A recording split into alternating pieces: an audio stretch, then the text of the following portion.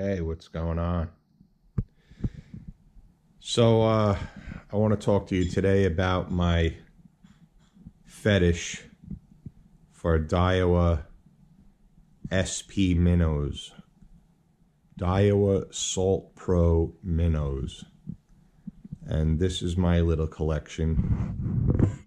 And I love these lures. I bought most of the varieties. And I have a couple of bullets right there. So those are heavier. Those are 1.5 ounce and they cast really far. But without the metal lip on them, they don't give you the same great swimming action that the rest of the SP fleet gives you. Now, this row here on my left, I've switched out all of the hooks and the split rings because a lot of surf casters say that they've had the stock hooks on the SP Minnows bend out and the split rings as well. They say that they're not really the best quality. They've lost big fish as a result of their stock hooks bending out and the split rings as well. So I took their advice with a number of my plugs and I bought a pack of 2.0 VMC.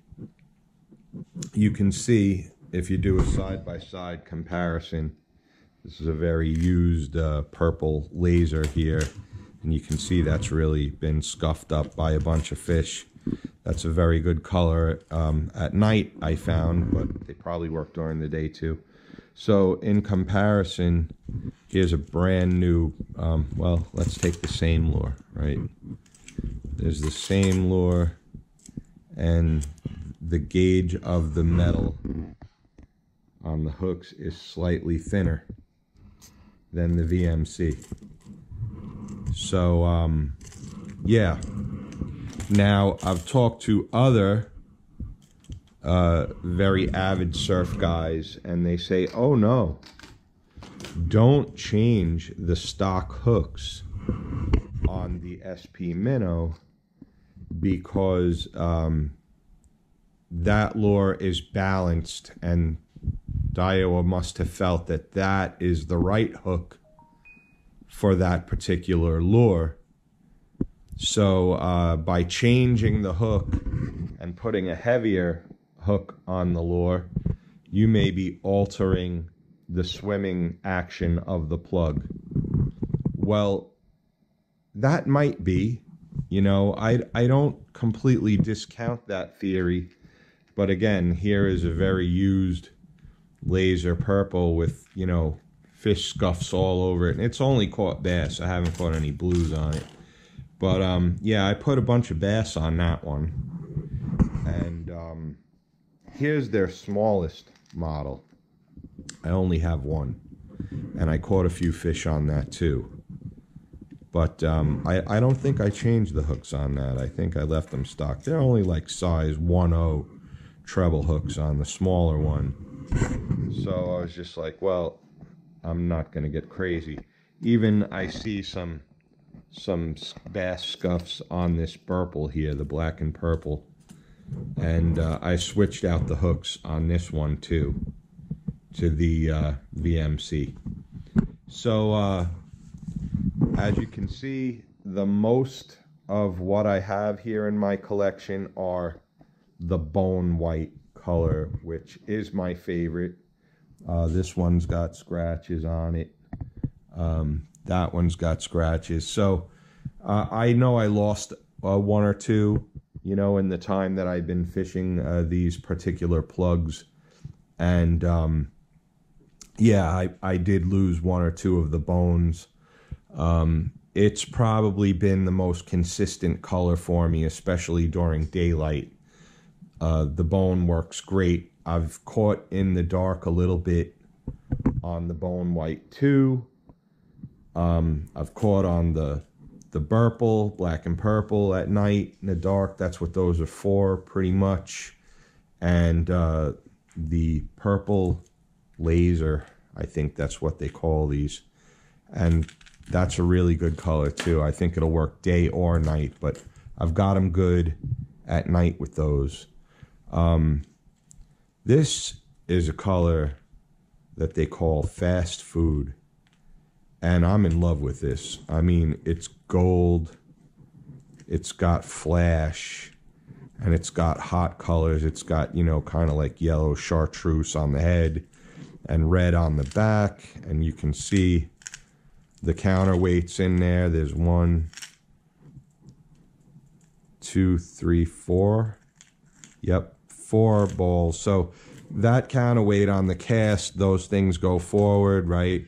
The momentum and the weight shifts, and you get a better blast of a cast out of that.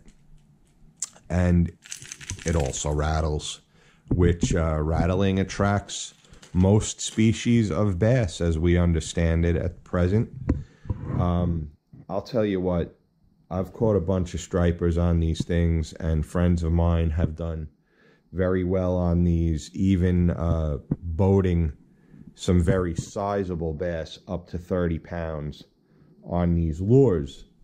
So I, for one, am a believer, and I have a fetish for them because here again, you see this wacky configuration. It's like a white, clear, transparent with silver flash. It's just so cool looking. I had to have it, you know. And I'm willing to bet that the fish will hit that sucker pretty well too. So,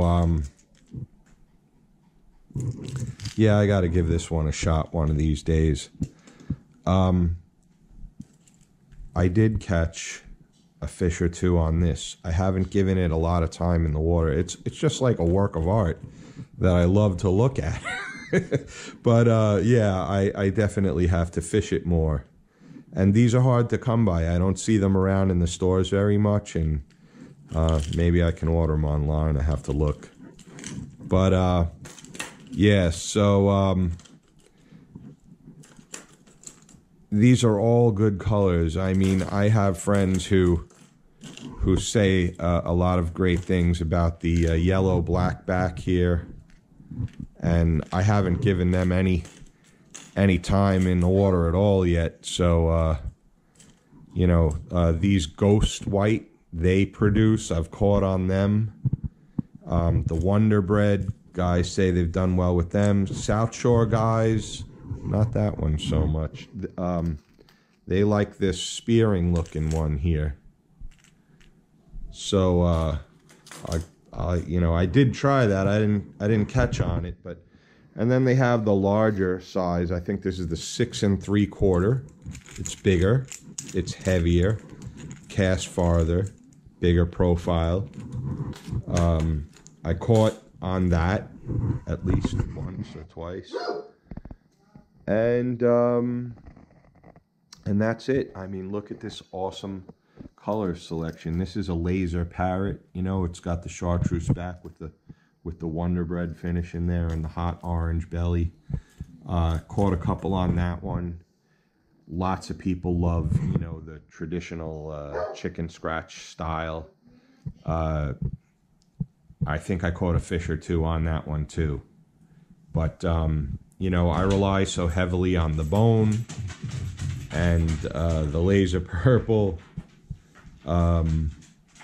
And I give all the other ones a shot here and there. You know, I love having all the colors because I always feel like maybe one particular day color is going to make a difference. Usually during the daylight, bone has not failed me much. And when it got slow on bone, I put on the laser parrot I caught, and a couple of the others. So anyway, you know, you can never have enough colors, but then there's always those go-to, you know, patterns. And when you have confidence in something, that's it. You know, you kind of tend to stick with it. But yeah, so that's my Daiwa Salt Pro Minnow collection and fetish, and it's just about time to get out in the waders and start throwing these things, and I just can't wait. Any day now. And that's it for the Cabin Fever. So thanks again for joining me, and we'll see you real soon.